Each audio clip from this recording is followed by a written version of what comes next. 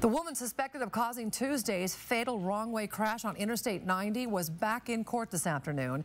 24-year-old Kara Goebel now charged with vehicular homicide after one of those crash victims died at the hospital.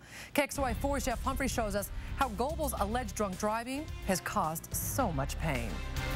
Just when you thought this wrong-way crash couldn't get any worse, we now know that Ronnie Morrison's wife actually witnessed his fatal collision from another vehicle and rushed to be by his side. At the same time, a suspected drunk driver slipped away in the early morning darkness. Morrison's wife couldn't believe the woman who had just caused this multi-car crash was now running away from the scene. Instead, she was focused on trying to help her gravely injured husband.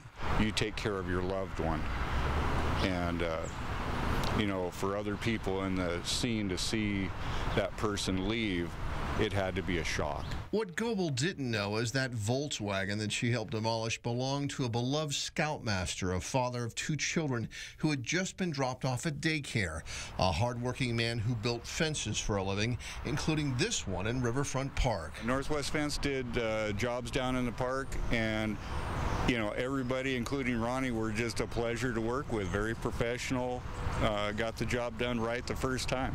But because Morrison died of his head injuries on Thursday, prosecutors are now charging Goebel with vehicular homicide. That'll double Goebel's time behind bars if she's convicted. Morrison's friends just wish Goebel had listened to her friends when they told her she was too drunk to drive. And if you see somebody that is impaired, take their keys.